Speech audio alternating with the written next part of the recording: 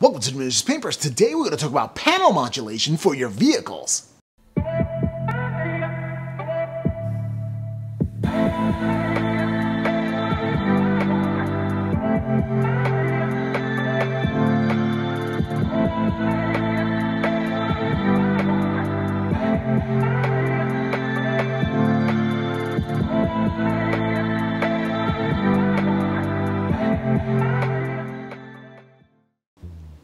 Welcome to another episode of Playing with Paint. Today we're going to talk about panel modulation.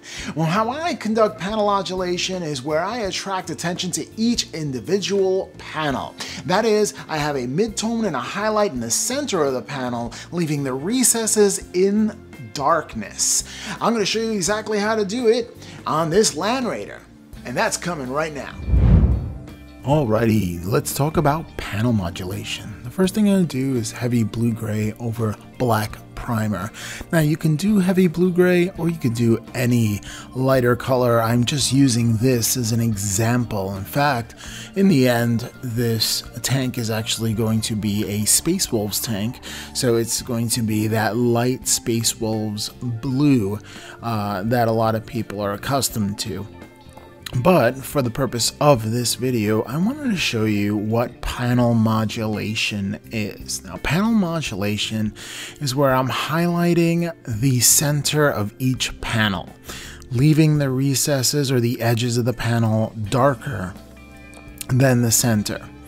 Now, that's not to say you can't wander over to the edges of each panel, but most of your passes are going to be in the center of your panel. So this way you can bring up and make it brighter than the rest of the panel. So this way it kind of just accentuates the middle of the panel.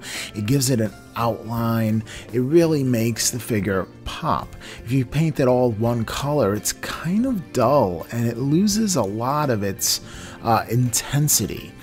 This way, you have a different variation. You're playing on light and shadow. Now, panel modulation doesn't really necessarily play into where the light is coming from. So this is not a zenithal highlight kind of procedure. This procedure is more like just playing around the rule of cool, so to speak, where you want to hit those lights and darknesses. Now, for panel modulation, it's kind of easy. The light is in the center. The end. There's no ifs, ands, or buts around it, but the best way to get better with an airbrush and knowing where to put highlights and shadows in is to try your hand here at panel modulation. And you kind of, well, that looks cool, and you go for it. Now, if you do make a mistake, it's quite easy because the paint is so thin to just reprime it black. As long as you're not putting thick coats of black onto your miniature, you can have and do this many times without having to strip any of the paint if you feel you've overdone it. And that's the only thing that could be negative about this process, is that you can go overboard with the panel modulation, and then what you're left with, well, what you're left with isn't much at all, because it all seems uniform within its color. So you have to leave some of the darkness in it. So all you have to do is just outline where each panel is and delineate where you want to bring up the most highlight. Now, in addition to panel modulation, the rule of cool plays into this. And what that means is wherever you want to totally like bring out an element of your miniature. For me is the Aquila. I wanted that to be brighter. The little emblems, I want that to be brighter as well. Well, what I'm going to do is I'm going to give it several passes with this lighter gray color in order to bring up each element. Now, let's talk about paint. It's really not as important which paint you use to do this process, because all paints will have a similar effect, as in you're going to create lights and shadows using the color of your choice. That's why it really doesn't matter which color you choose. You can do the same for each and every one. There are different kind of primers where you may want to consider for different kind of colors. For example, painting everything purple or pink before hitting everything with red might help you. Purple, especially with red, I've found to create a nice shadow. So in other words, what you're going to do is that if you could have purple primer, go for it. But if you don't, then do a thin layer all over coat with purple, and then start doing panel modulation, the same thing that I'm doing here, with your reds. And this way it'll make it pop. There are different colors you can play around with base tones, but this is not a video based on what base colors work really well over other colors. That is a completely different video that I plan to do in the future. So, as far as panel modulation, you see me hitting each panel. Right now I'm hitting a 45-degree zenithal to see what would happen. And the reason why I'm doing this to the side sponses and not doing the panel modulations for this one is because I intend to add some dark or muddy effects towards the ground of the miniature, so I want the top of the miniatures to actually shine through.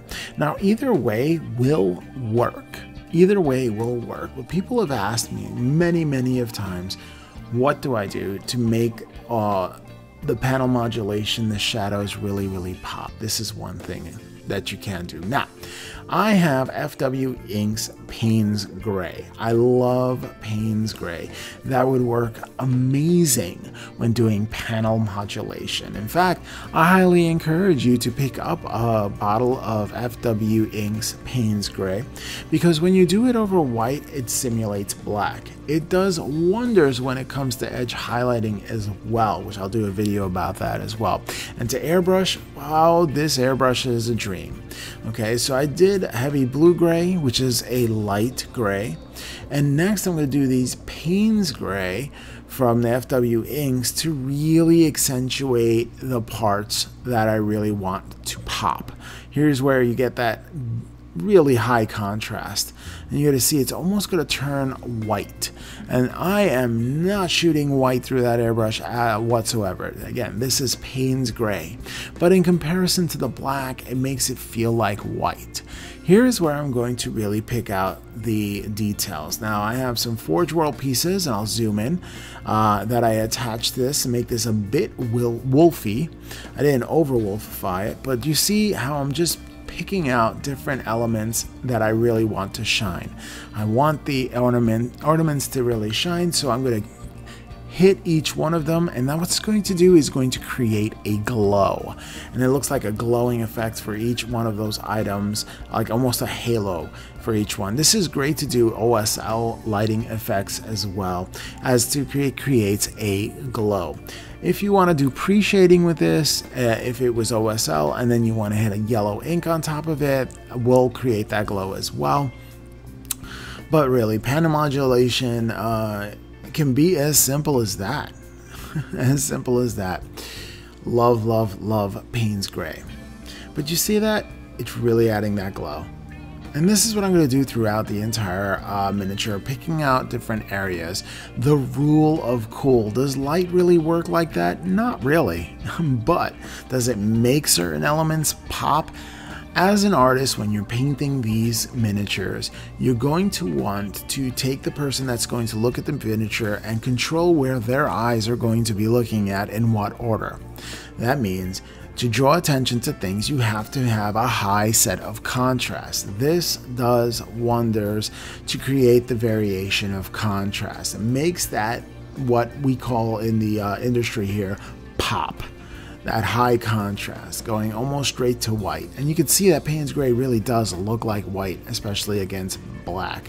And inks, generally, inks really I mean, they really go through an airbrush really well. If you've never worked with inks, I highly recommend it. I like FW inks and I use it all the time. Okay, so here I'm hitting the lights as well, really making things glow and pop out. And of course, there's going to be a glow with the lights, and I wanted to do it for this Land Raider, so I'm just going to hit that. Watch how I steady that airbrush. It's a two-handed process, not just one, because I really want to hit it dead on. Controlling your hand movement is just as important as mixing the paint correctly, because if you can control where you're going to put your airbrush and what designs you're going to create with the airbrush, the better the end result will be. Everything that you put down onto this miniature is not an accident. It needs to be intentional. So that's what I'm doing, making intentional strides to play with these paints and to bring up and make you look at certain things. Like the turret, I want you to be able to see that because I'm going to put glowing monitors in there. And that's pretty much it. All you have to do is highlight the center of each panel for panel modulation to really make those shadows, deepen the shadows and make the miniature pop. Again, this is in black and white. I'm going to paint over it and make it blue, and you'll see the final results in the pictures. See you on the outro. Well, I hope you found panel modulation interesting and educational, and hopefully you try it on your vehicles. If you like this video, like, share, comment, and subscribe, and we'll catch you next time on the Miniatures Paintbrush.